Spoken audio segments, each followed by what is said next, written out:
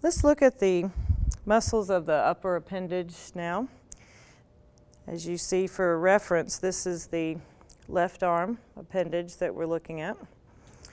And we're going to start up here at the more proximal side and look at the muscles up here at the shoulder. So this first muscle to show you is the deltoid muscle, and you can see that it's got that delta shape to it, like a triangle.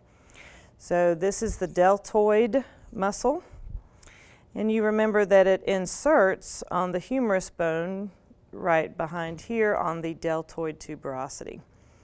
And it originates, its origins are on the spine of the scapula and the clavicle. So again, that's the deltoid muscle.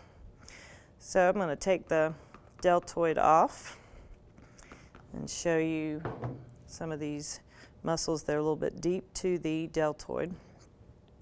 The next set of muscles I want to show you, there's 4 of them, and these are called the rotator cuff muscles.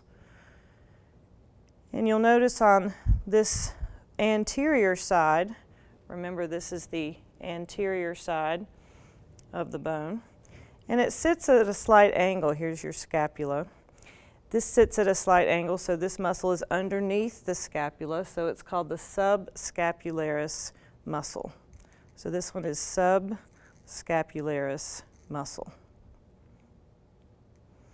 Then if we come around to the posterior side of the scapula, you see the scapular spine right here. And you see a muscle that's superior or above the spine of the scapula. So this one is called supraspinatus muscle. One word, supraspinatus muscle. And then if we come inferior to that scapular spine, you see a large muscle right here. This one is infraspinatus muscle. Infraspinatus muscle. And then the 4th one of this group, called the rotator cuff group, is this here. This one is called the teres minor muscle. Teres means round, and this is teres minor. So those are the 4 muscles of the rotator cuff. If you want to practice those, what was this one called? You could say it or try to spell it. And then what's this one? And then this one. And then the last one. Now there is one more muscle in this area. It's just not part of the rotator cuff muscle group. And that is this muscle here. This one is teres major. This one is teres major. So if the muscles sit vertically on us, then the top one, the more superior one, is the minor, and the lower one, the more inferior one, is the major. So remember, in baseball you have to get to the minors before the majors. So when the muscles are vertical, the minors are on top and the majors are next. So you have to get to the minors before the majors. So again, teres major.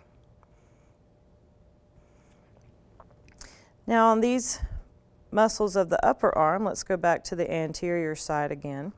And you see this muscle here. This is the biceps brachii. And you probably know that the biceps flexes your arm anyway. So this is biceps brachii.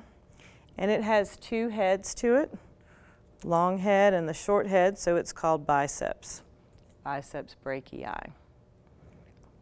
Let's come laterally on the arm here, this upper arm. And we see a muscle that's simply named for this upper area, which is the brachial area. So this one is called brachialis. You just put an IS on the end of brachial, and you have the muscle name, brachialis. And then on the posterior side, we have the muscle back here that has 3 parts to it, 3 heads of attachment. So this one is called triceps brachii. Triceps brachii. So you have the lateral, the long, and the medial heads. So triceps brachii. Why don't you try those now for practice? What's this one?